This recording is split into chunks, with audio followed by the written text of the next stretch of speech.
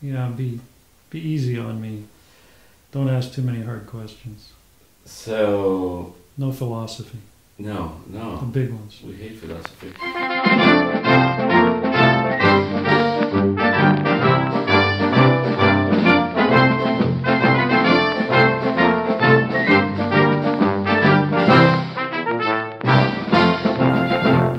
The testis is a organ designed primarily for the production of sperm.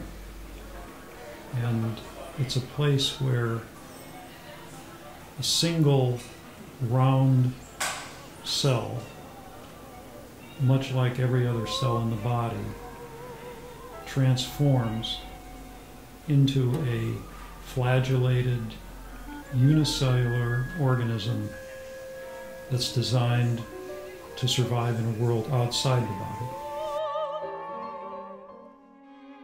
In the testis, sperm are made, and their architecture is shaped so that they can survive outside the body. They're really the only cell that we make in the human body that's designed for a life in an aqueous environment outside the body.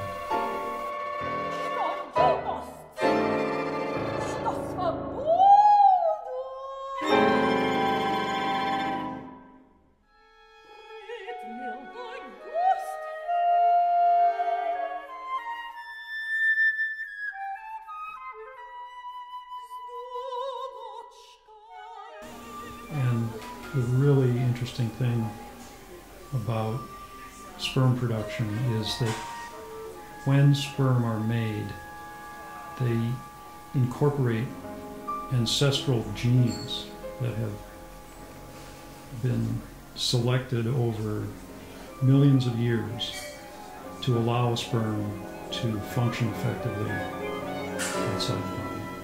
So all these ancestral genes for structural components of the tail, and the way the DNA is packaged, and the enzymes that allow the sperm to survive, come really from an ancient world where unicellular life was surviving in an aqueous environment, and all these genes are now expressed through the memory of evolution inside the testis.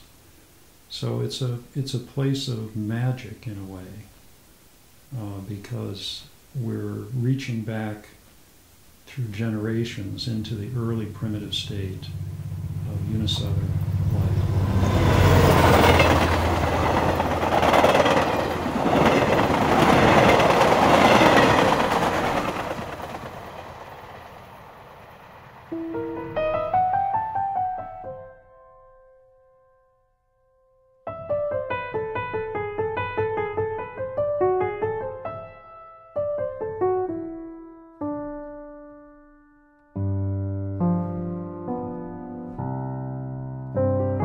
So this is Catherine Rao King, my great-grandmother, who lived on the Iowa prairie in the late 1800s.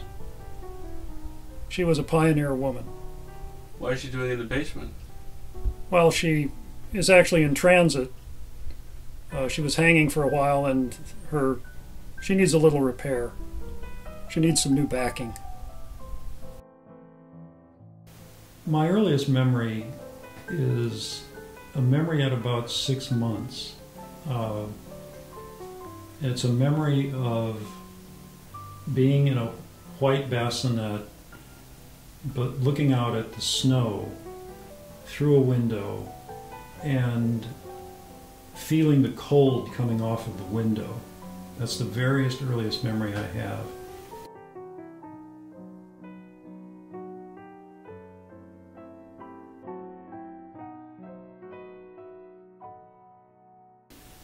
And memory has always been very important to me. I sort of come from a Mennonite background and have never, I've tried to do things, live my life in such a way that my memory is preserved as best it can be, because science is basically a discipline of assembling many, many facts across, different domains and then synthesizing them. So memory is really key to it all. So I don't drink, and I try and preserve what capacity I have for maintaining memory as best I can, and not try and do anything that subverts or alters my ability to retain information. Anyway, that first view of the world the first impression was, of course, there was a very maternal imprint of that event, because also part of the memory is the memory of being laid in the bassinet by my mother to be able to observe the falling snow.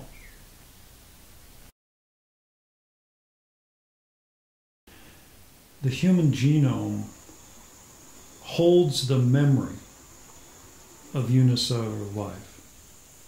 And although we're, as an adult body, a multicellular organism comprised of complex tissues and different cell types, contained in our DNA, contained in our genetic memory, we keep this ability to create a unicellular organism, just like the original unicellular organisms that floated in the primeval sea. Well, the very first microscopes were built in the 1600s, sort of the mid-1600s. A Dutchman named Anton van Leeuwenhoek built the first microscope and was the first person to look at semen.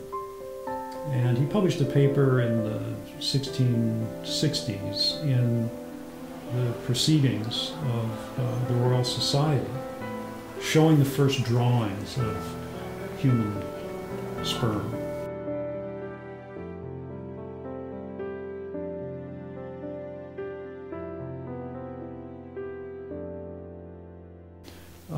The microscope was very crude, but he got the tail right and he got the head right, and he saw little circular structures inside the head. And it was the first observation, and using the very first microscope. Ever since then we've begun to get a glimpse of how reproduction actually works.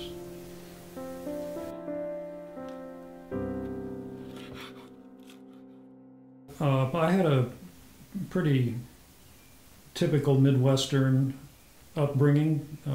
Dubuque was a river town along the Mississippi River. I spent my school year in this town. It was a town of about 60,000 people. My mother was an English teacher. My father was in banking. I lived on the river in some of my spare time, fishing, hunting. And then in the summers I went to visit my grandparents on a farm, and I did the usual things a kid does on the farm, play with the farm animals, help with the harvest, learn to drive a tractor, ride the horse. So I had really an agricultural upbringing. My father also loved to garden, and we always produced our own food. So it was a sort of I'd call it a bucolic Midwestern childhood. Well, my grandfather, when I was very, very young, this is like 3 and 4 and 5, my grandfather was running a herd of about 100 sheep every year, and he would, in a herd that size, there were always 2 or 3 black sheep that were born. And when you're small, you can identify the black sheep because they're different than the rest of the herd. And I was assigned the black sheep, so I would feed the black sheep, and they were mine. And at the end of the season, when the sheep went to slaughter, my grandfather would always send me a little check that represented these black sheep that I cared for. So he was trying very hard to have me become a farmer and understand agriculture and the care of animals and animal husbandry and these sorts of things. What farming is very close to the earth. Farming has a lot of biology involved.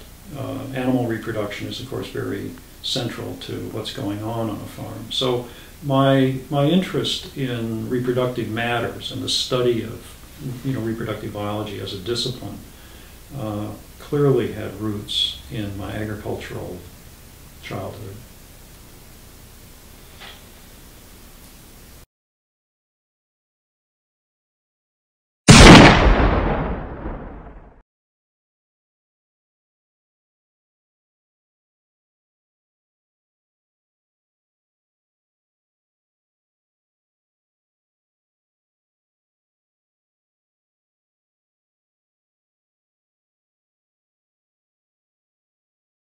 I wonder why did you turn out to be a scientist and not a poet?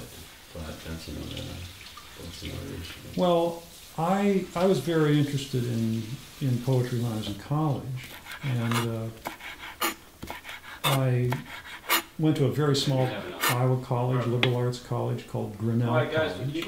And the first year I got there, another student and I convinced the president that we needed to start a writer's workshop at Grinnell.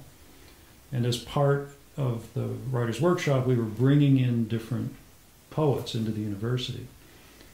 And one of the really impressionable events of that sequence was that a poet named Theodore Weiss came to the university and gave some readings. And then he and I met afterwards, and in a very personal conversation, he said to me, if I had to do it all over again, I would have poetry be my avocation, and I would study science, because there's so much knowledge being generated in science. There's so much depth and granularity there. So I took his words to heart, and a few months later I applied to Stanford for their summer program in marine algae, and I got luckily admitted to Stanford for the summer. And I went to the marine biology station in Pacific Grove, and there started my first real serious study of systematics and classification of plants. There's clearly a turning point in my education where somebody had a really major influence on my thinking, and it was a poet.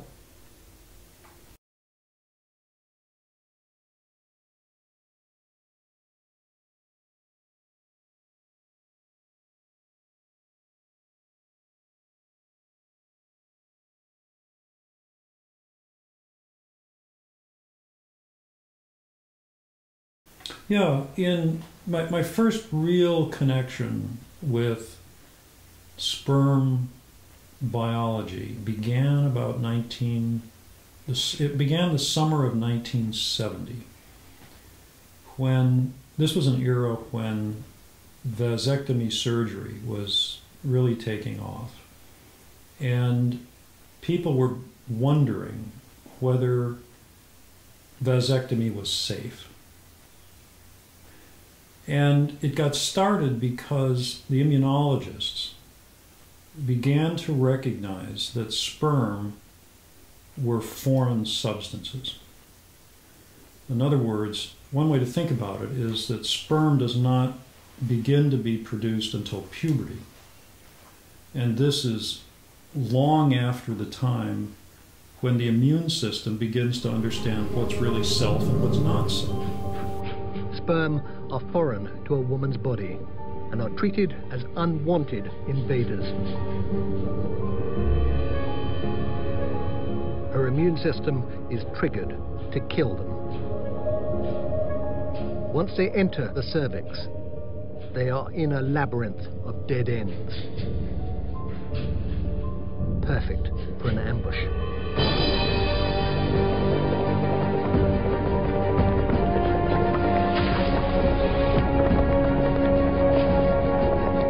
white blood cells attack the sperm from all directions.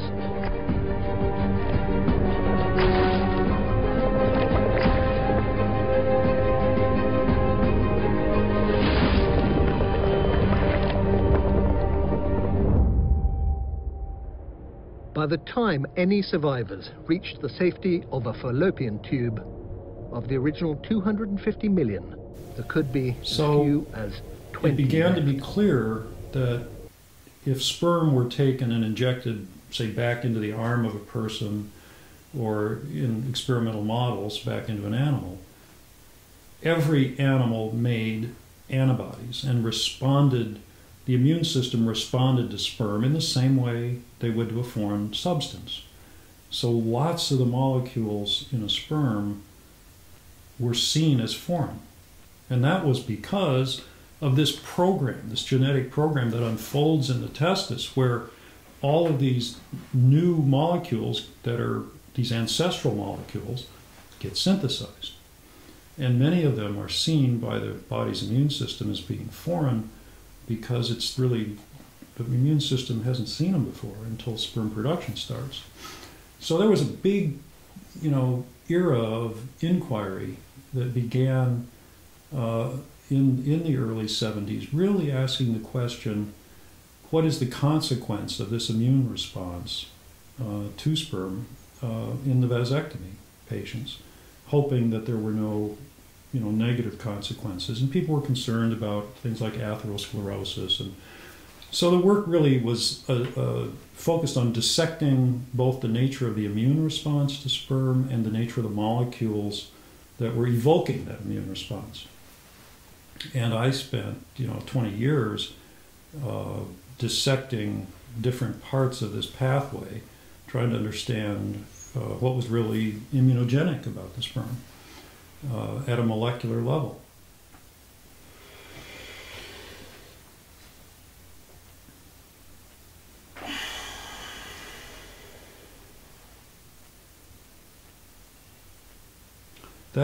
You say that the unique architecture of the gene is responsible for the immunogenic property, which is what you just explained, right? Yeah. So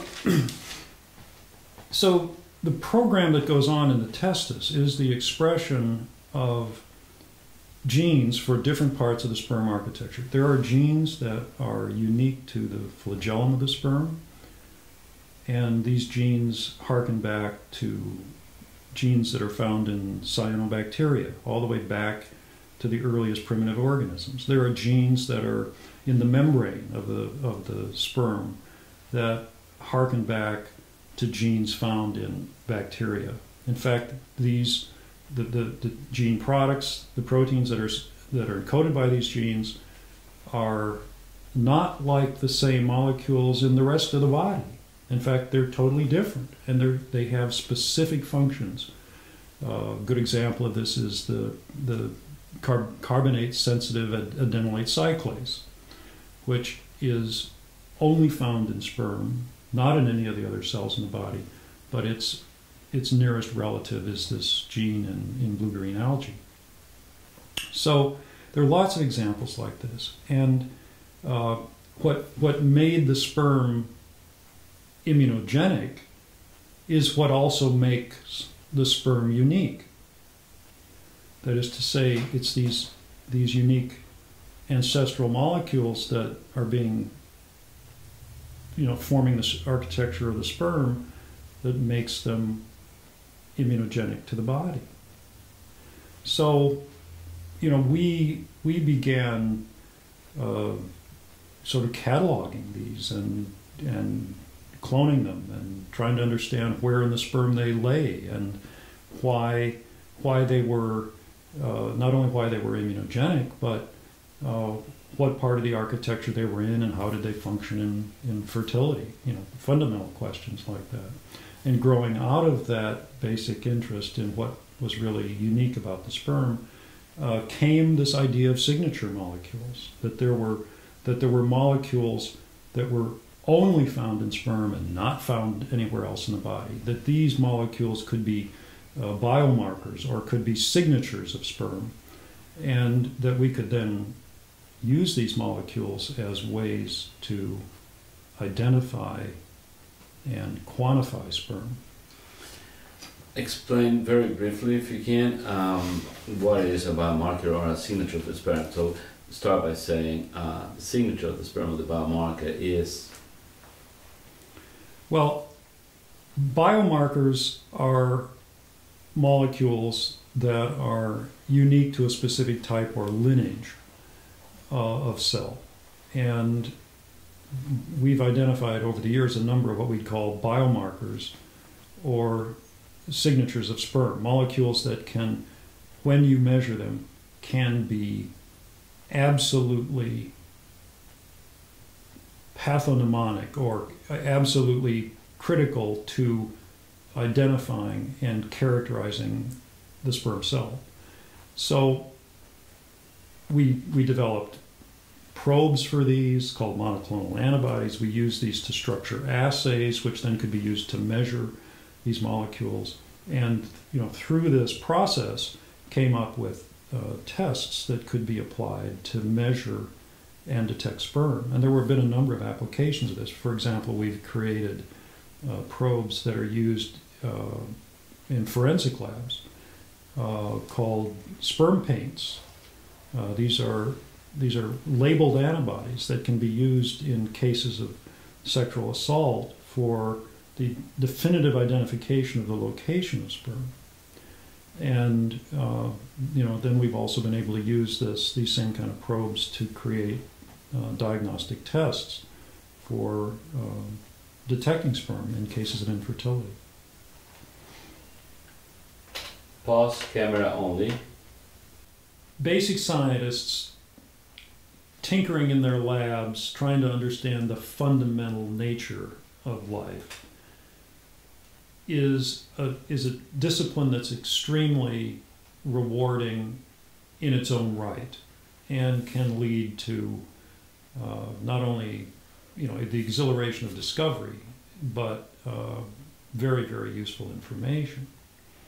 Stuart Howards is a clinician, and my relationship with Stuart Howards spanned many decades, and he brings a clinical perspective. So that clinical perspective is extremely important for a basic scientist, because it begins to relate what you're doing in a molecular biology laboratory with the bedside and the patient. It was maybe about 1988 or 89 that Stuart said to me, we've got these pregnancy tests for women's infertility that are now on the drugstore shelf. We've got tests that can measure not only pregnancy but ovulation, but there's nothing there for men. And we need to have some gender equity in the fertility space, in the infertility space. So he planted this idea that if we could find biomarkers of sperm, we could develop something very useful clinically. And so the idea of using signatures of sperm in a diagnostic assay came from Professor Howards.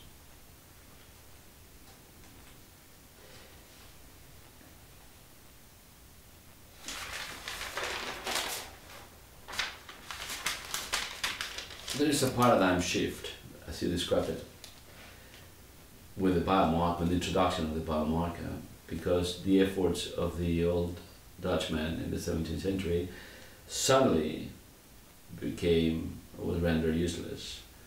We no longer need a microscope to detect the sperm. So can we go back to square number one, making that connection there, and then we'll jump into the sperm check?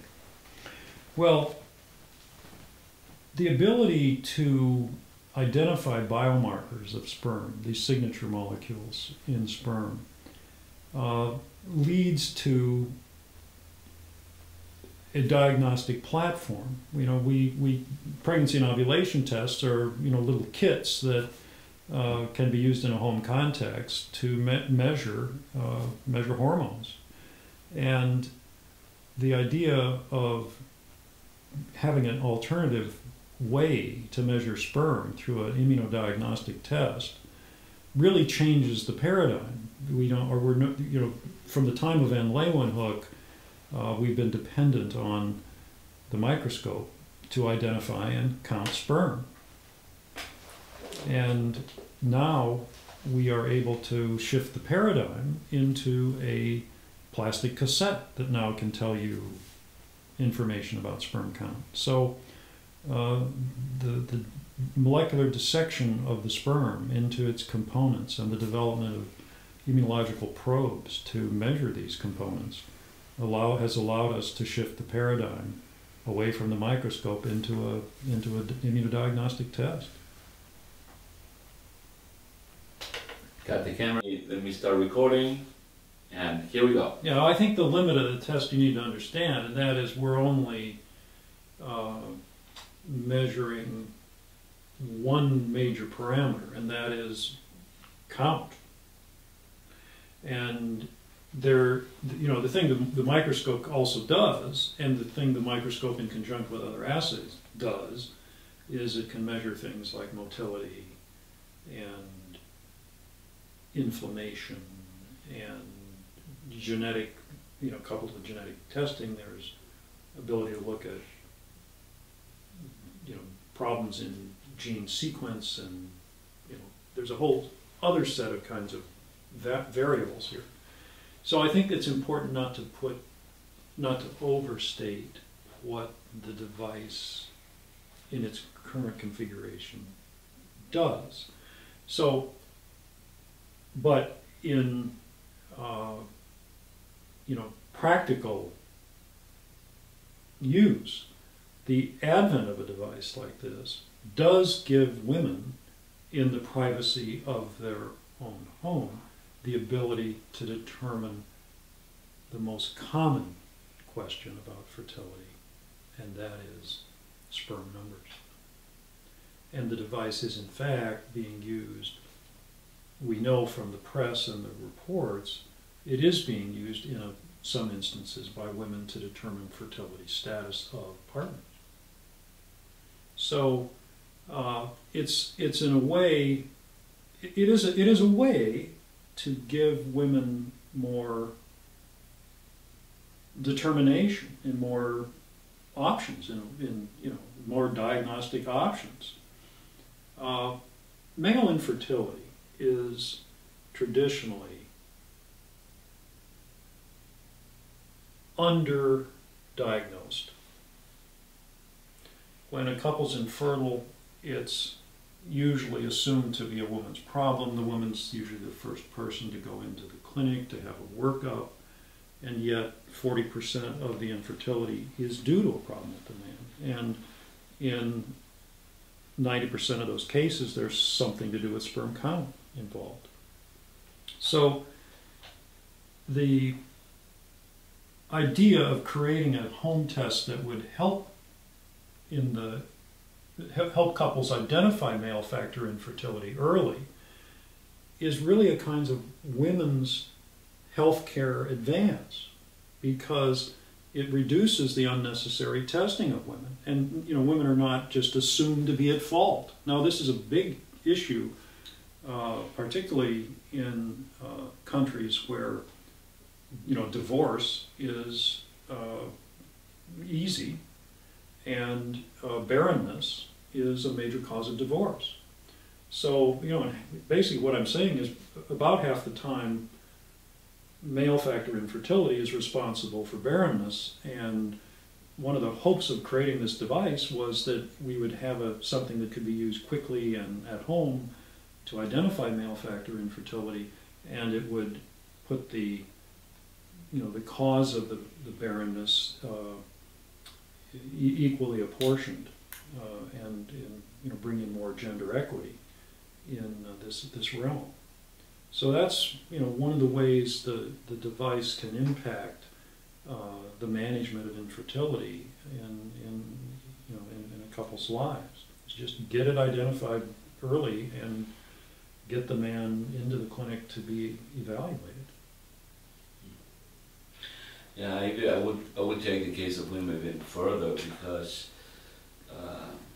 forget divorce, but they used to, my grandparents, two generations back, they would return wives in Poland because they couldn't bear children, not knowing that it could have been 40%, 50% their fault, which we know now. Or women that have been killed, or abortions, or you know, this, the humiliation. Even with our own cultural background, you take the case of Masters. Stuart Masters was the Masters and Johnson. Yeah. Yeah. Masters with his wife, he couldn't conceive, and he knew he couldn't conceive, and he knew his guys were dead out of the ejaculation, and he forced his wife to undergo numerous treatments and I mean, for what purpose? And he's a scientist, and he's one of the most prominent scientists of the 20th century in this. Yeah, he was much more interested in the I would say the physiology of reproductive acts. I mean, I think that was really where his sort of sweet spot was. And you know, the joy of sex became certainly a Bible for a whole generation, looking at you know, looking at intercourse. I'm pretty appalled by this particular story because it shows that there wasn't much balance and understanding, and it certainly says that he was driven more by something other than science in understanding the dynamics in his marriage. I mean, this gets at the root of why we have created the device, is that male infertility is underdiagnosed, and compliance on the part of men in taking responsibility for infertility has traditionally, you know, not been what it should be. So, you know, creating the device has been just a means to try and get more in-depth understanding in a home context to direct them to the clinic at the right time. And the patriarchal system that we all have grown up with has a lot of these you know, lingering maladaptive aspects to it, and they certainly are not in the interest of fertility and fecundity. I mean, when you really think about the female principle, it's really all about maintaining the propagation of species, and getting to fecundity, however you get there, is what evolution is all about. So, yeah. So that story about, you know, the Masters is very unusual. I find it quite troubling, actually. Yeah. Me too. Yeah. Well, I think that we're good for today. We don't want to push it. Okay. We wanted to keep it fun, entertaining for everybody. We're going to start selling tickets to the shows. And we're actually selling tickets to the movie. What was that? Yeah, why don't you get some for the, make 1,000 prints and send them to the press. Just let me see if I can get a follow here. No, I cannot. Let's open that door a little bit more. Go behind. I know you can't. But I want him in this. Oh, him? I have him here.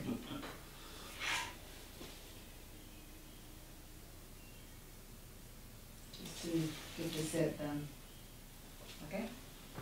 Want to do one from over there? I did already. You did?